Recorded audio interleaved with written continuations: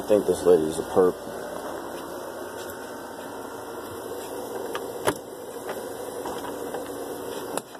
Miss Cheryl, are you a perp? No, I'm not a perp. Because I'm trying to go to sleep, and you keep. I'm trying to go to sleep, and you keep knocking on the door every 30 minutes. Is something wrong?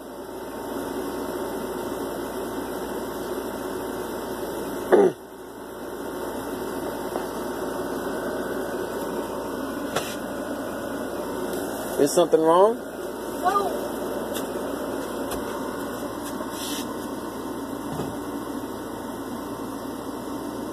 What's going on?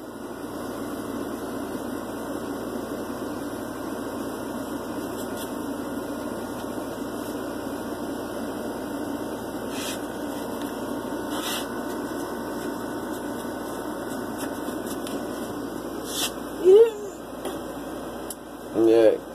What? You can just cut it off. Just cut it off. No.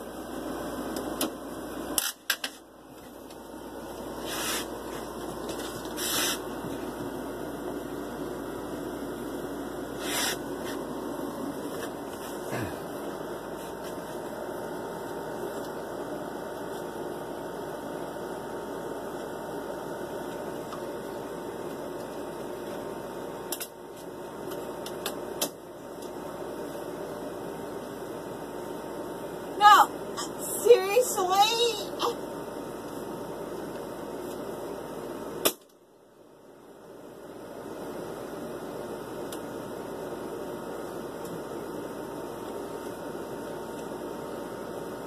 I'm gonna go to sleep. Huh? I'm gonna go to sleep.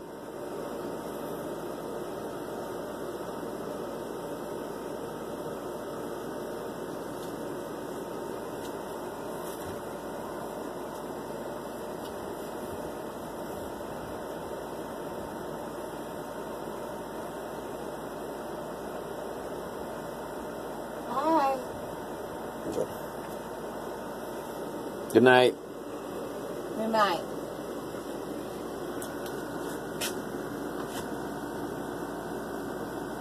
Good night. Good night. I'm gonna close the door.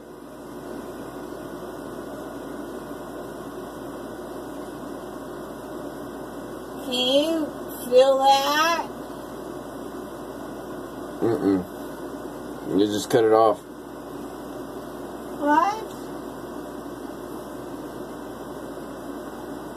What? Yeah. I'm gonna go to sleep. Hey. Okay.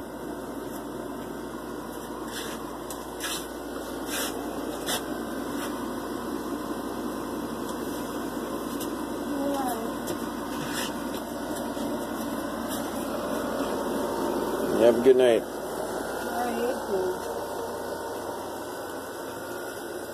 Watch the perp slam. Hey.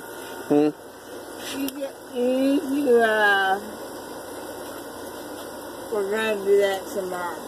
Okay.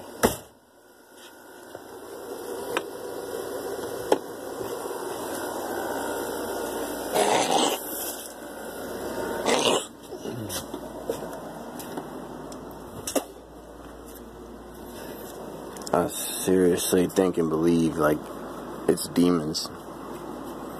It's like I'm totally convinced right now like this crap is demons.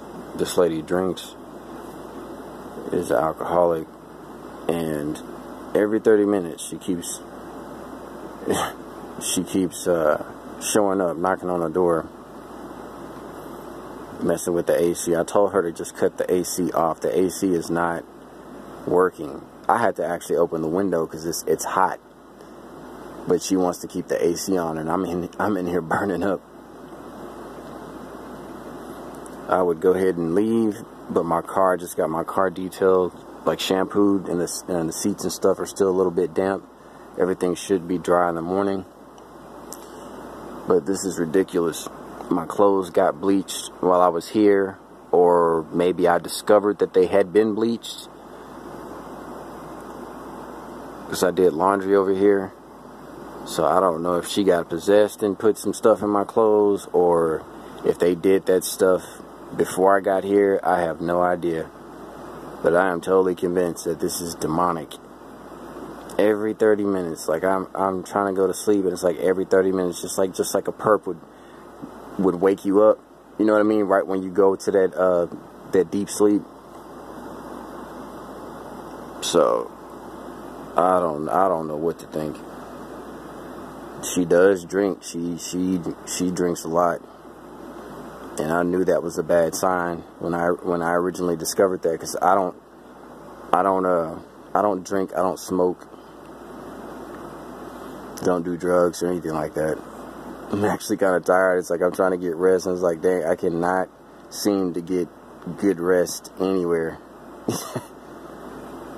So I'm alright. I will be alright and endure and all that. This is just ridiculous. You know, there's no peace, and there's just no matter where you go or what you do.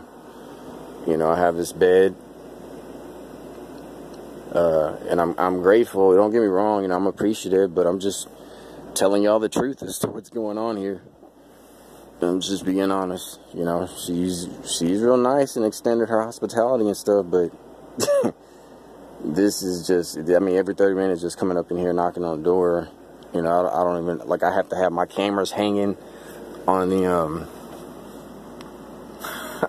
I got to keep my cameras hanging on here.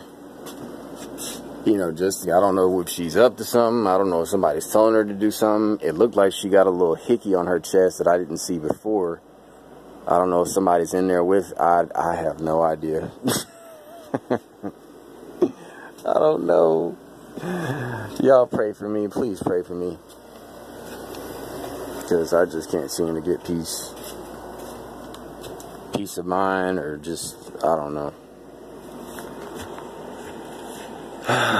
It's almost as if like I'm trying to force myself to keep myself up, because the next 30 minutes she's going to come back here and knock on the door.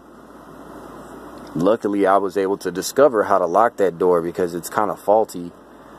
And I didn't even know the lock on it worked, because she had to break the lock, because there was another guy that was staying in this trailer who mysteriously just disappeared. And I'm starting to wonder, like, did she have him arrested? Or, because this dude, matter of fact, let me show y'all. A lot of the food stuff I took out, because I bought a few food things today, just to have here while I'm here for a couple days or whatever. He had a whole bunch of, like, chicken. Like, the fruits and stuff, that's my stuff. Like, the fruit, this right here on this shelf, and then that bottom shelf, and then the ice, that's mine. All this other stuff is his, the guy that used to be here. And those are his drinks. That's my water. But this whole place was full of eggs. And then up here, it was full of like chicken. Let me put he had like a whole bunch. That juice is mine. I just bought that, but I took the chicken out and took it to her so I can make room for my stuff. But you know, I don't eat pork. You know, I definitely don't eat pork or anything like that. He had a whole bunch of meat up in here.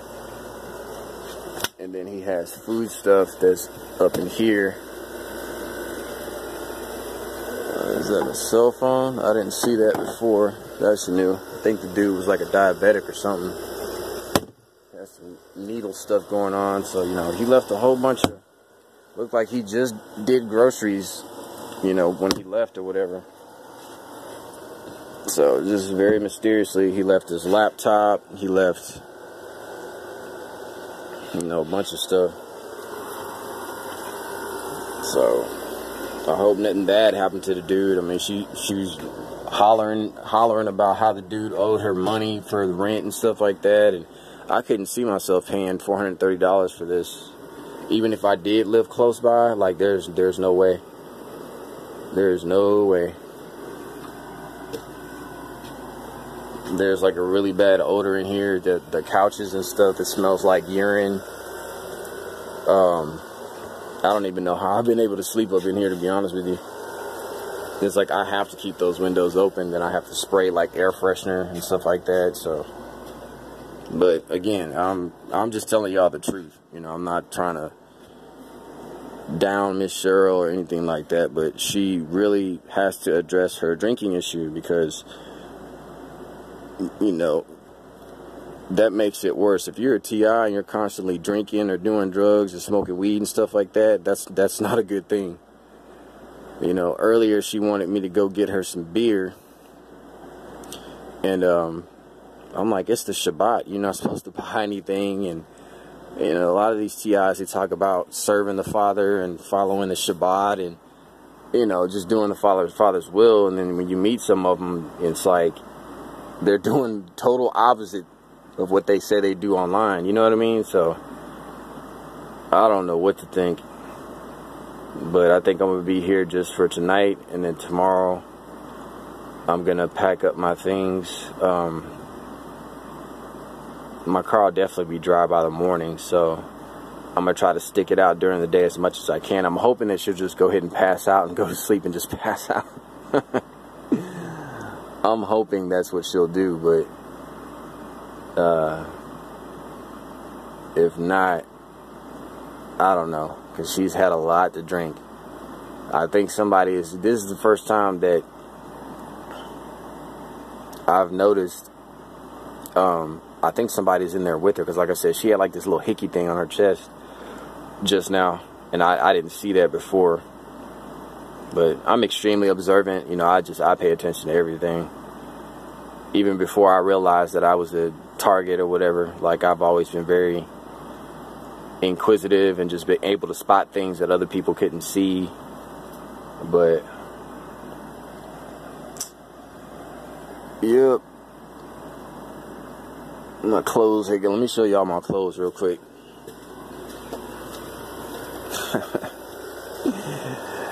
And these perps, they really think I'm not a materialistic type person at all, you know.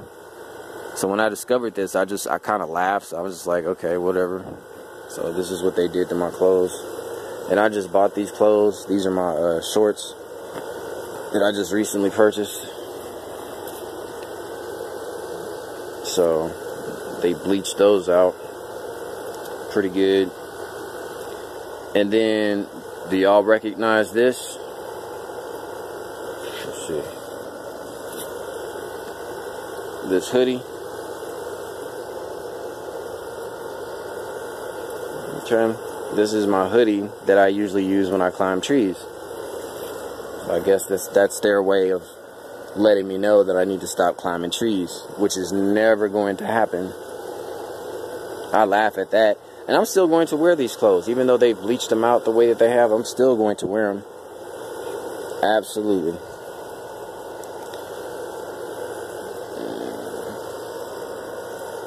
I bleached out this shirt. I don't know if y'all can see it. Let me cut the... I think y'all can still see it with me. Okay, without that light. Let me see. Y'all can see it. Bleach stain there and there. And then on this shirt, it was only bleached like right at the bottom. Oh, I just saw another bleach stain on this one, whereas I didn't see one before. Okay. And let's see. Yeah, you got that right there. And you got some of these perps that will come online. A lot of them, they'll act like they're trying to look out for you, but what they'll do is they'll give you a heads up of what they're about to do. Like, there was this one perp that was on one of my videos talking about, oh, be careful because they'll bleach your clothes. You know, and this was shortly after I had did something, like I stood up for myself, or it was something I did that I knew that kind of pissed them off, that made them butthurt. So, of course, there's always going to be retaliation. Whether you stand up for yourself or not, these people are going to continue doing what they're doing. That's why I take the initiative to always stand up for myself regardless, and never let these people get the best of me, and stay doing the will of the Father, because there are no cowards that are going to be allowed into the kingdom of heaven. So I continue to stand tall, keep my head up, and not let these people get the best of me no matter what they do. Because all they can do is mess with my things and sabotage and do crap like bleach my clothes, but they can't kill me. That's one thing they can't do.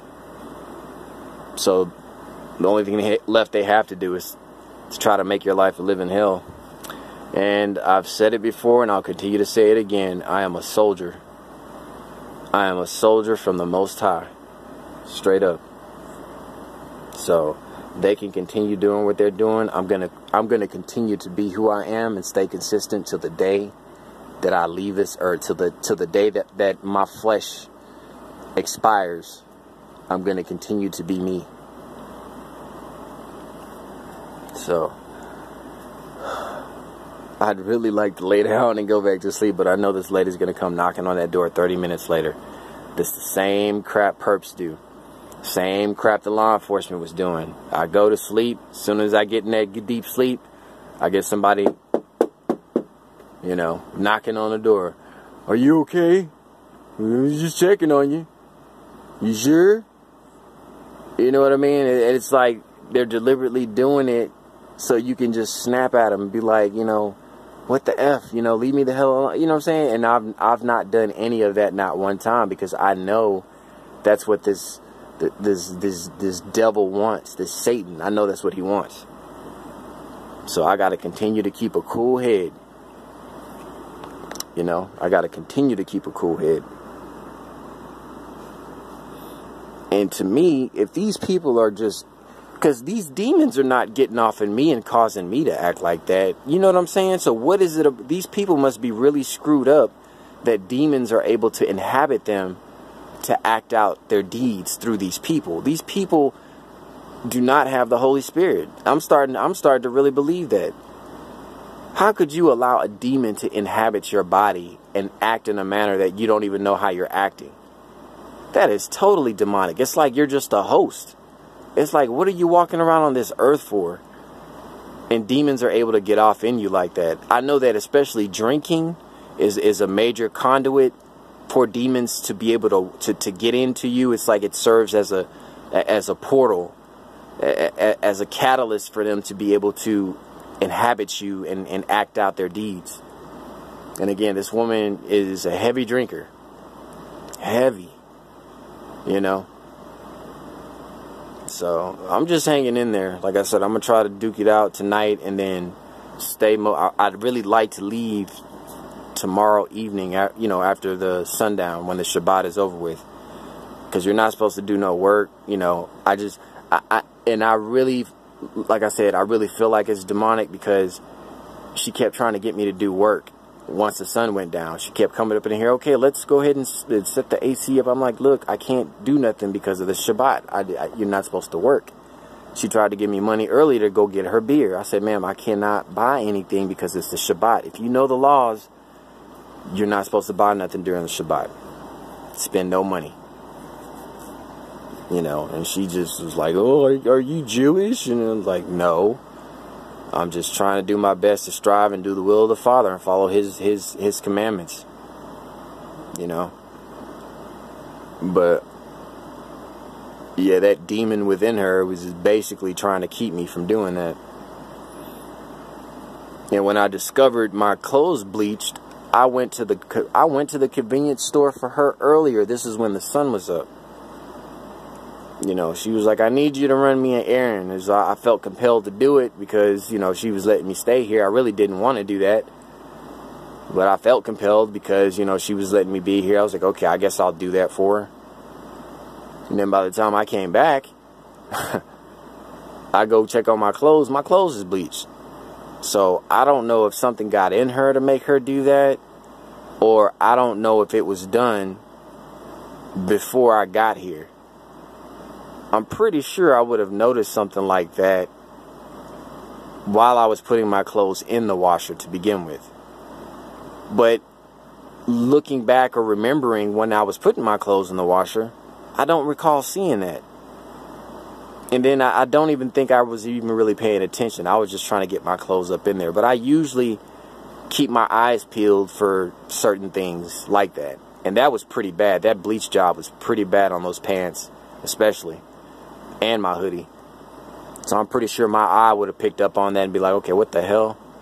But I swear, like, when I was putting my stuff in there, I did not see that. So I'm not accusing Miss Cheryl because I did not see her do it. Just like I don't ever see the perps doing the stuff that they do. It seems like we can hardly ever catch who's doing it. Because if we are being surveillance, if this remote neural monitoring thing is true, where they can see through our eyes, they know where we're at all times. And they know we can't be in two places at once. So if I'm at the convenience store and my eyes are open, obviously in the convenience store, and I'm looking at the cashier or stuff in the store, they can verify that I'm not back here at the trailer or back at the washroom. So that's when they can carry out their evil deed. And then they also have their ground troops that are looking out, that are working on the road, stalling people, creating traffic to even hinder your journey back so that they can have more time to pull off whatever it is they're trying to pull off. Because when I came back down the road, back to this her property, I noticed a long line of perps. When I was leaving out, there was no perps. When I got on the road, it was like a few cars here and there. But when I was coming back in, and mind you, this area back here is a one-way in, one-way out. And those people that were coming out did not even look like they lived back here. It's a predominantly white neighborhood back here. It's kind of like, I don't want to say redneckish people, but like just the people that were coming out did not look like people that lived in this neighborhood. They had on those super dark shades and looking like alien grays. Y'all know what I'm talking about. A lot of these idiots that'll wear them dark shades, and you know, it's like, dang, I've never seen shades that dark in my life. They almost look like straight alien grays.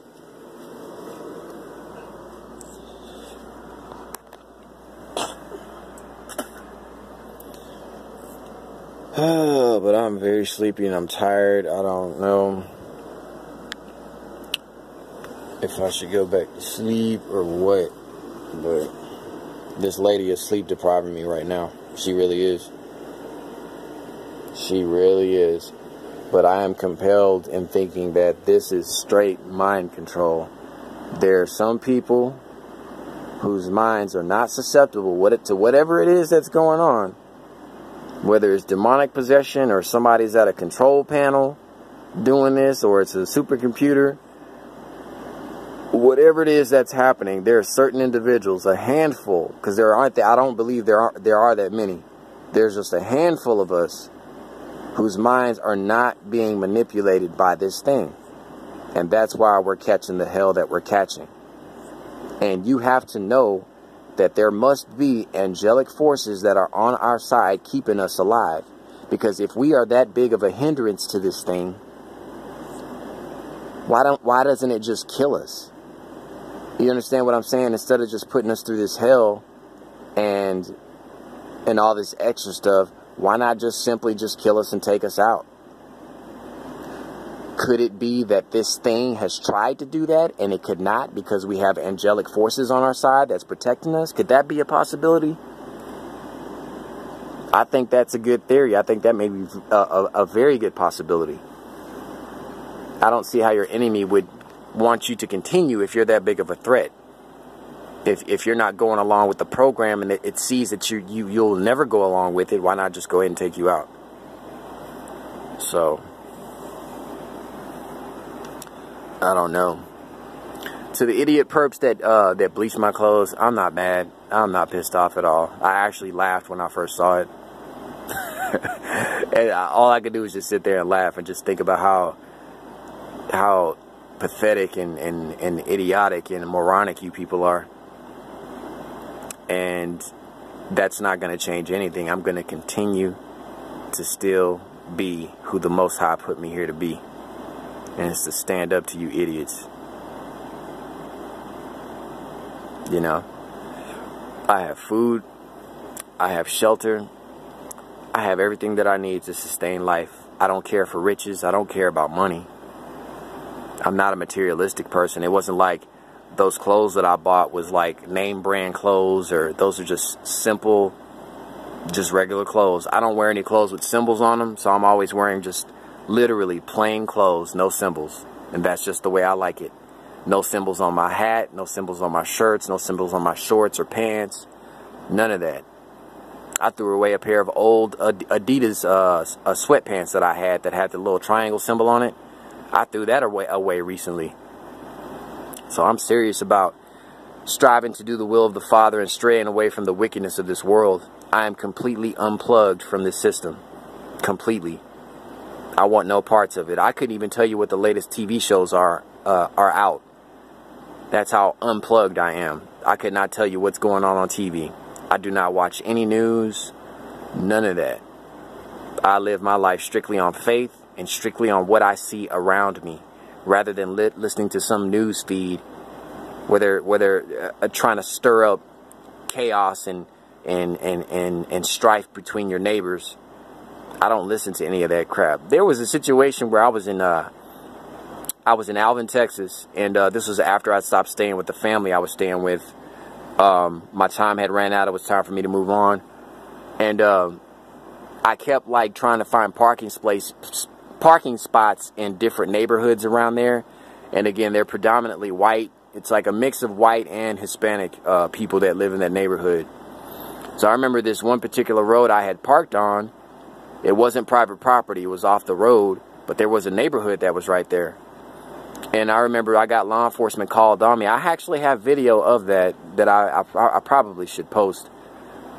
But the law enforcement officer asked me, you know, he said I hadn't committed no crime or anything like that, just as the rest of them had said.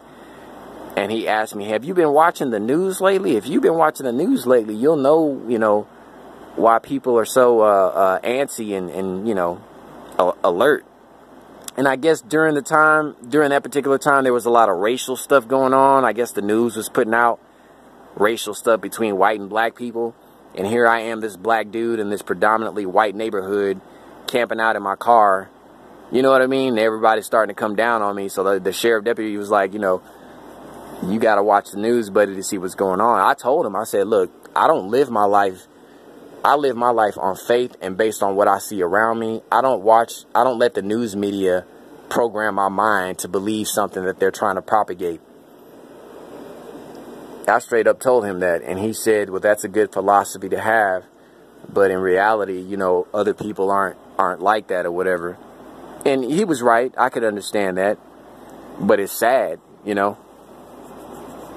So I'm just so sick of being around people that are just, it's like I'm the only person. It's like I'm the last of the Mohicans, I swear. The last known survivor. I feel like, what's that movie called? It's kind of an old school movie. I'm an 80s baby, but this movie came out like in the 70s. Is it Omega Man? For all my, you know, people that are older, if y'all remember that movie, it's like from the 70s called Omega Man with Charlton Heston. You remember it was something apocalyptic had happened and a lot of people had died, and then he was around these people that were like vampires or something like that. Like they couldn't take the sunlight, and they would come out every night and torment and terrorize this dude and keep him awake. I remember that movie vividly. I always think of myself as Charlton Heston in that movie, The Omega Man. They made an updated version with Will Smith called I Am Legend. So it was kind of like something like that. But the Omega Man, these people, they had pale skin, white hair. They had on dark shades. They even had on the dark shades at night. Well, the only time they could come out was at night, because they couldn't take the sunlight. And they were running around torturing Charlton Heston all over the city. Oh my goodness. It's crazy how they put the truth out in movies. How you watch all these movies coming up as a kid, even as an adult. You watch a few flicks, not knowing that some of the flicks that you watch, some of the things that are being shown in that movie, that you're going to be experiencing one day. I've made comments about the Twilight Zone.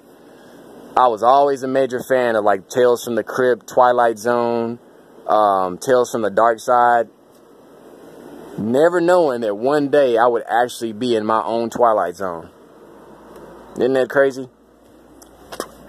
Stephen Shelling is a T.I. He was a guy that played on The Stepfather. I remember him vividly. I don't know what it was about that dude in that movie that stuck in my head. It was almost as if like something was telling me that I was going to have something in common with him when I grew up. But I remember watching that movie, The Stepfather, as a kid. And I especially liked his part because he really cared for his sister. The stepfather the dude that played the stepfather, he killed his sister in the movie. So Stephen Shelling's character, he was out on a mission to find out who killed his sister because he wanted justice or whatever. So that always stuck in my head. You know, I was like, oh, that was a nice character. You know, he really cared for his sister, and he was going to stop at nothing to get his sister justice or whatever. And that always stuck in my head, and I don't know why that stuck in my head. And now here we are, 2019. You know, I was watching some T.I. videos, and he popped up. It's like, yeah, I remember that dude from The Stepfather. And sure enough, that's what we share in common. We're T.I.s. So, I'm about to end this. It's almost 30 minutes. Oh, she hasn't showed up. So, maybe she's aware I'm making videos or something. But she kept coming in here. I said, you know what? Next time she comes in here, I am going to record her. Because this is ridiculous. It is extremely ridiculous. You can't be serious about being a T.I. and you're doing stuff like that. You cannot. And she may very well be a T.I., but you going about stuff the wrong way. You cannot be drinking alcohol like that. And then not being aware of what you're doing. You know. You can't do that. This place is a mess. It's demonic to live in a place where it's messy. And Father, forgive me, but I'm telling the truth. You know, there's no organization here. The house, you know, it's dog shit everywhere. It's like 20 or 50 dogs. I mean, you gotta get it together. You have to get it together. Seriously.